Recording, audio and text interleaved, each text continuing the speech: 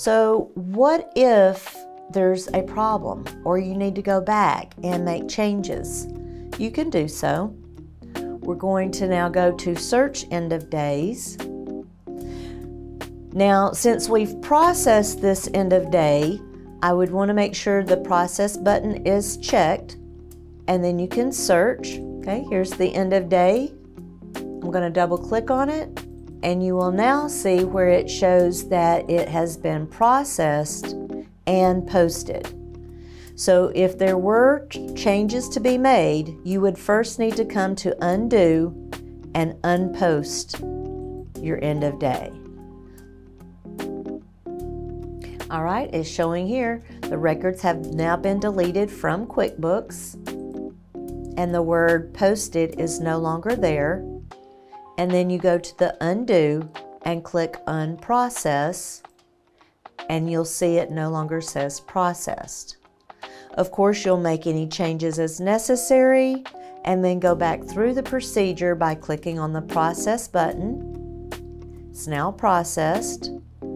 Close that, and then back onto the Office Operation tab to list unposted EODs and go through the posting to QuickBooks procedure again.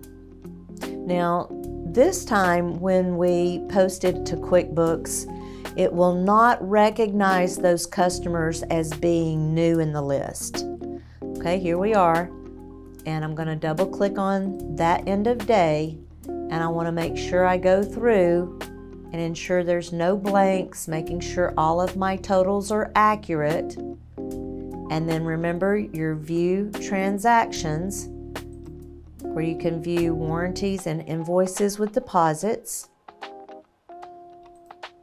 Remember, if you're doing a manual post to QuickBooks, you'll click Mark as Posted. Otherwise, click Send to QuickBooks and then click Save. All right, receive these payments by clicking on that button. Again, all of my customers will be recognized this time, so we do not have to add them into the list.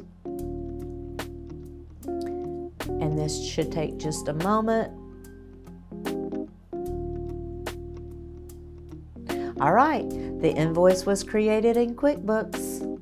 Okay, let's close that, and one last time we'll go into search end of days.